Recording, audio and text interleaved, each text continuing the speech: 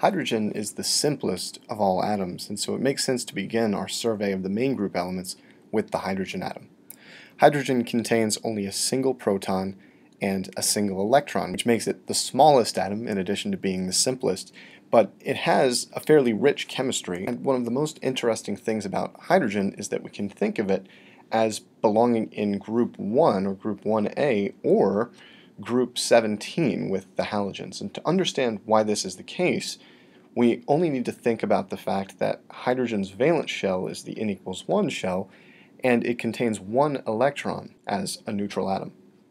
So hydrogen is like the alkali metals in that it has a single electron in its valence shell. But hydrogen is like the halogens in that it is one electron away from having a full valence shell. So if, for example, that one electron is lost, then we end up with an empty N equals 1 level, and the chemical species here is simply a proton, H+.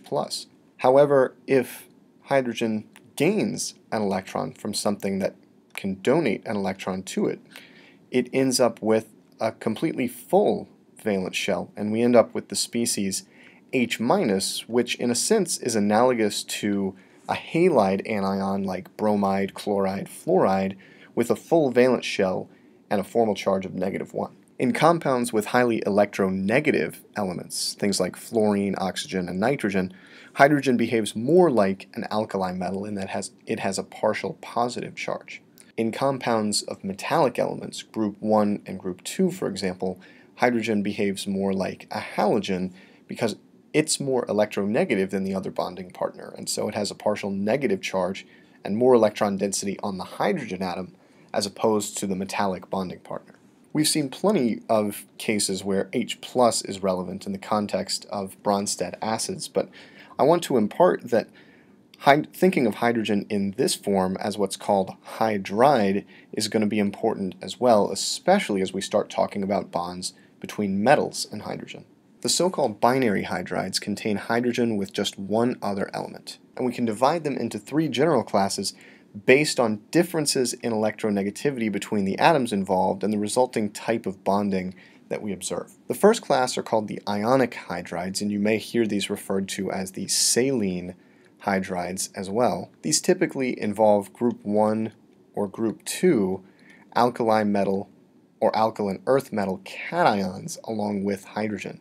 So the bonding here is ionic, and as a general formula we might write MH for the alkali metal hydrides or MH2 for hydrides of the alkaline earth metals. When you see a formula like this with something like sodium or potassium here or magnesium or calcium here, it's important to think of this as an ionic compound and do what we do with ionic compounds, which is imagining them as split into their component ions.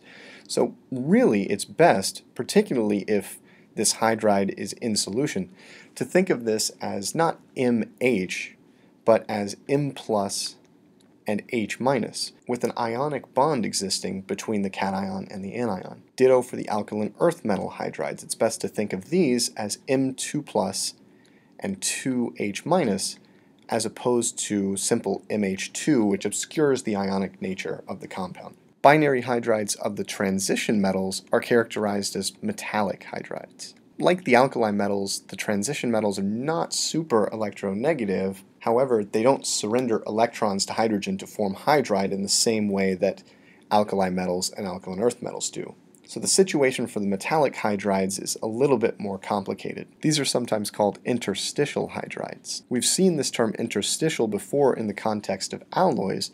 And remember, in that context we identified the interstices as the holes between atoms in a crystal structure.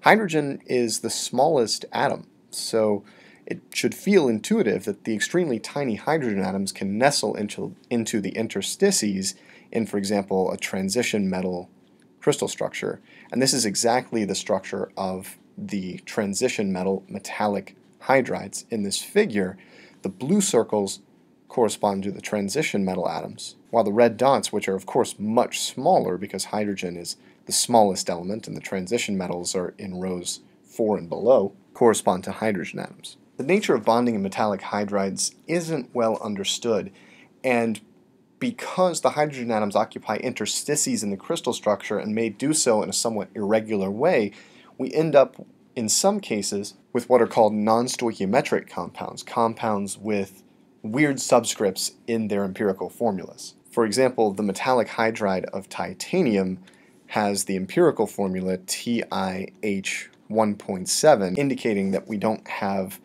a clean whole number ratio between the numbers of titanium and hydrogen atoms in the structure. Within the main group, the largest class of hydrides are the covalent hydrides, and these are found for most group 13 to group 17 elements in the P block of the periodic table. As the name suggests, these hydrides are characterized by one or more covalent bonds between hydrogen and generally an electronegative non-metallic element. I'll just abbreviate that as A here. Key point is that this is a covalent bond, and since we're talking about the P block on the right-hand side of the periodic table, the typical situation is that A is more electronegative than the hydrogen atom, leaving the hydrogen atom with a partial positive charge. Contrast this with the ionic hydride situation, in which the hydrogen atom was, in some cases, formally negatively charged, while the metal cation was positive. Here, the electron density distribution is flipped, in a sense. Examples of the covalent hydrides in the P block include compounds like BH3, which actually dimerizes spontaneously to form B2H6, CH4, methane, NH3, ammonia, H2O, water. These are some of the most familiar compounds from everyday life. The non-metal covalent hydrides are extremely common. Even as we move down the periodic table within the main group, to elements that are more metallic in their elemental form, we still end up with covalent hydrides. Great examples of this are SnH4, tin-4 hydride, or stannane, GeH4, which is known as germane, SiH4, which is known as silane, so on and so forth. With the exception of a couple of hydrides whose existence is uncertain at this point, all of the hydrides within the P block are covalent hydrides. As we've alluded to so far, the key to identifying whether a hydride is ionic, metallic, or covalent is to focus on, first of all, whether the other bonding partner is a group 1 or 2 metal, a transition metal, or a non-metal. But secondly, and this is important for getting at some of the more subtle differences between the types of hydrides, we want to focus on the difference in electronegativity between hydrogen and the other element. For something like NaH, for example, there's a huge difference in electronegativity here, and the more electronegative atom is the hydrogen.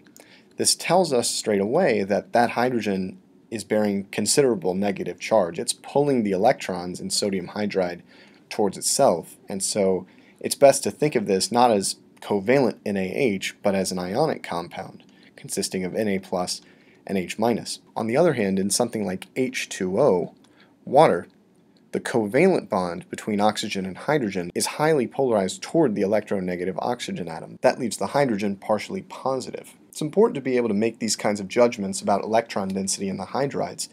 In the covalent hydrides that are further down in the P block, we end up with somewhat ambiguous situations. For example, silane is definitely a covalent hydride. The SiH bond is highly covalent. However, silicon and hydrogen have similar electronegativities. In many cases, SiH4 and related compounds containing SiH bonds can behave like hydrides. That is, they can behave like H- and SiH3+, almost like a metallic hydride, even though the bond is covalent. We can essentially think of the SiH bond polarized towards hydrogen. It's a covalent bond, it's just polarized in the opposite direction because of the different electronegativity difference. We're now going to transition into talking about synthesizing hydrogen-containing compounds and reactions thereof. So we have 3 strategies that we're going to discuss for synthesizing hydrogen-containing compounds. The first is direct combination of an elemental form of a substance with H2. For the most part, these are redox processes, as we'll see. The second is protonation of a Brønsted base. And this is definitely a process we've seen before. You may not have thought of it as a strategy for synthesizing hydrogen-containing compounds, but in fact it is. If we can supply something that can donate a proton to a different species, then the transfer of that proton generates a new hydrogen-containing compound. So this is actually a great strategy for synthesizing hydrogen-containing compounds, provided the other fragment is basic enough to pick off a proton. The third method is what's known as metathesis or double displacement. This is similar to the protonation idea, except rather than transferring H+, as would happen in the protonation case, we're transferring H-, and we think of this as metathesis since H- is acting like an anion that's traded from one cation to another. Direct combination of the elements can involve combination of hydrogen with a nonmetal or a metal. In both of these cases, the basic idea is a redox process in which we're transforming the elemental form, which has an oxidation state of 0, to a product which has an oxidation state either greater than or less than 0, depending on whether we transferred hydride formally or a proton. When hydrogen combines with a nonmetal, a good example is the combination of hydrogen with elemental chlorine, the resulting product is typically a covalent hydride, since the nonmetal is in the p block of the periodic table, and the resulting covalent bond is polarized towards the nonmetal atom. That is, hydrogen has a partial positive charge and the nonmetal a partial negative charge. Just to emphasize that this is a redox process, notice that we start with hydrogen in an oxidation state of 0 and chlorine in an oxidation state of 0, and the chlorine has transformed into an oxidation state of -1, while the hydrogen has transformed to an oxidation state of +1. When hydrogen and a metal combine, the result is typically an ionic hydride. A good example of this is the combination of H2 with sodium metal. We need 2 of these to balance H2, and the resulting product is sodium hydride solid, NaH. This compound involving an alkali metal and hydrogen is an ionic hydride. We know that because it's really Na plus H minus, right? And again, we can think of this as a redox process. H and Na start out with oxidation state of 0. In the products, Na has been oxidized to form Na plus with an oxidation state of +1, while H2 has been reduced to H minus with an oxidation state of -1. The second strategy to form hydride compounds is protonation of Brønsted bases. Our second strategy for synthesizing hydrogen-containing compounds involves protonation of Brønsted bases. So in all of these examples, we're going to need some acid that's able to donate a proton to our Brønsted base. A simple example might involve hydroxide as the Brønsted base. Hydroxide acts as the electron donor, or Lewis base here if you like, also a Brønsted base donating towards hydrogen, pulling off the proton and leaving the 2 electrons in HA to head towards A. The resulting products are the new hydrogen-containing compound, in this case H2O, and the conjugate base of the acid A-, which has gained a new lone pair. We can also use this strategy to synthesize charged hydrogen-containing compounds. One example involves the Lewis base trimethylamine, NCH3, which has a Lewis basic lone pair, and again this acid which we need to transfer the proton. Provided the acid is strong enough, the proton transfer in this case leaves us with, once again, the conjugate base of the acid, A-, and now a positively charged hydride containing a new NH bond, covalent bond, along with everything else that was there, the 3 methyls, and a positive charge on the nitrogen atom. Notice in both of these cases that we started with a hydrogen-containing compound, and what occurred in the acid was cleavage of the HA bond. We're going to talk about this as an important paradigm for reactions of, in particular, covalent hydrides of the electronegative nonmetals, Cl, Br, oxygen, in a little bit. Our final strategy is called metathesis or double displacement. And these reactions, in contrast to the last set of examples, involve hydride transfer rather than proton transfer. In these reactions, we start with a reactant that's happy to give away hydrogen as a hydride, something typically that contains an alkali metal or an alkaline earth metal cation and a hydride anion or related compound that can donate hydride. So an example of this might be something like LiAlH4,